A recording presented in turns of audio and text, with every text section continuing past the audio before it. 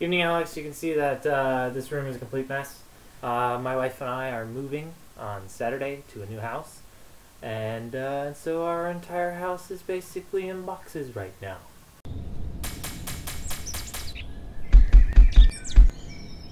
Alex, that's not actually what I'm going to talk about today. They say celebrities always die in threes, and so I'm just going to qualify Fred Phelps as a celebrity for the sake of this argument. Because just over the past week, Dave Brockie, the lead singer of the band Gwar, passed away.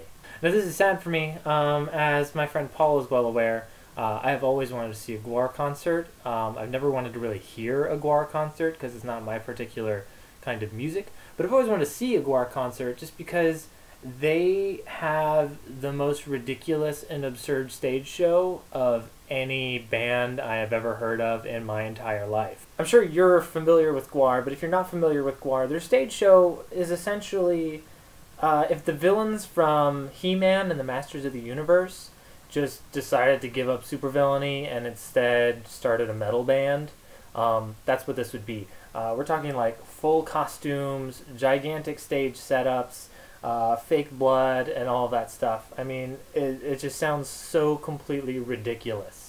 That's funny. I used to do an internship over at WBCC, Brevard Community College.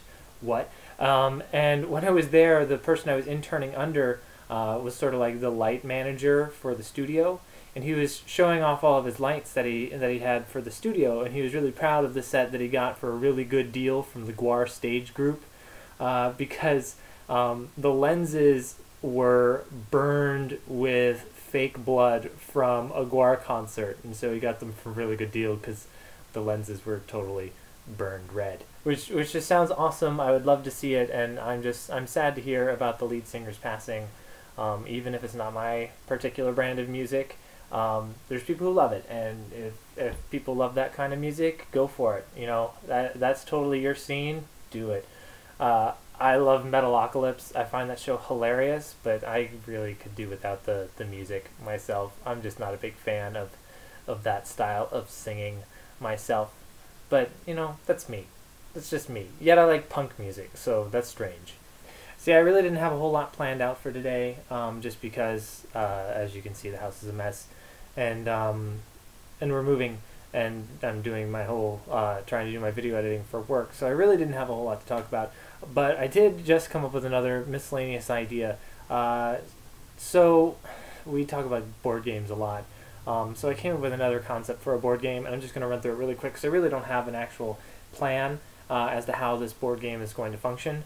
But basically I was looking at sovereign states, sort of like the nation of Hawaii prior to it becoming a state.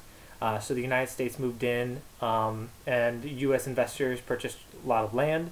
Eventually, the Kingdom of Hawaii started trying to pass laws in order to make their own citizens have better chances of getting land and sort of protect their own sovereignty. And when that happened, the U.S. government came in and kind of toppled the government, and then shortly thereafter basically took it over as a state. So I thought it'd be kind of interesting to have a game where we could discuss situations where that has occurred. So it would sort of be like a historical type game where it discusses sort of modern colonialism. And so maybe you could have a landmass where one player plays as the native peoples and the other player plays as outside investors. And so the object of the game is the outside investors are trying to have the nation taken over by the colonial power, and then the native people are trying to prevent that from occurring. And so maybe there's like a spectrum where if it goes too far in one direction, the person wins. Like, you know, we've completely eliminated foreigners, or we've completely taken over the nation. So I don't know how that would work, but it would be an interesting concept for a game, and I'll probably be thinking about it more later. So just keep that in mind, and maybe I'll talk about the whole Hawaii being taken over as a state sort of thing later on, because I think I'm totally on board with the Hawaiian Sucession. I would like to see Hawaii given back to the Hawaiian people. I mean, you know, there's people who own land there, and they should be allowed to keep their land, even if they're not an indigenous Hawaiian. But you know, I think they should be a sovereign nation. I mean, come on, they are so far away. It makes no sense that they're actually a state. You know, give them their country back. So that's right. It's Thursday, and I've just talked about Hawaiian Succession games and Gwar.